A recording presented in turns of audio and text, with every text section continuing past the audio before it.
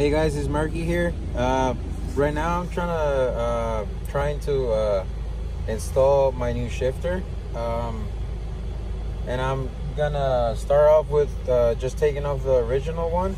It's a 2011 Honda Fit, and what you want to do is just grab a flathead first, and you want to pry this side, and it'll come off right. It'll come off pretty easy. Once you take that off, you have a little screw right here. Well, two of them right there. It's they're both Phillips heads, and just just go right ahead and unscrew them.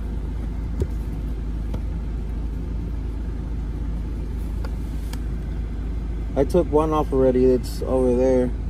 I'm taking this one off right now. Oh. Here, let me try to see where it dropped. It's right here. They're pretty small. They look like this, and you have two of them. You might want to keep the original ones just in case you want to go back to stock. And all you do is just lift it up like that, and then there's your OEM shifter. So right now I'm having a little trouble. So this one, I try to put it all the way in, but it won't fit, and I really don't want to force it.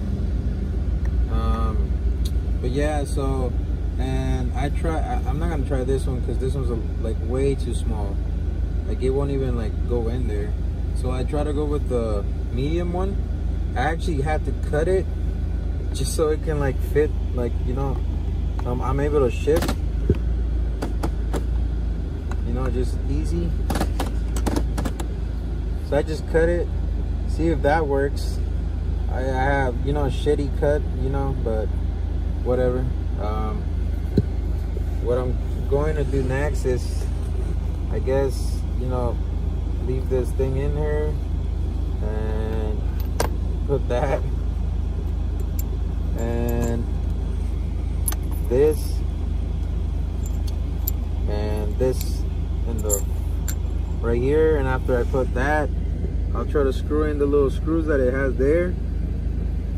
I'm not sure if it's gonna work, but wish me luck, guys. All right, guys, so I guess I had to adjust it a little bit. Now it like shapes perfect. See, doesn't get stuck on the R anymore. I guess I had to move it up, down a little bit, but now it's way better. Shapes way better, no problem at all. So yeah, guys, like I said, thanks for checking out my video, and have a good day.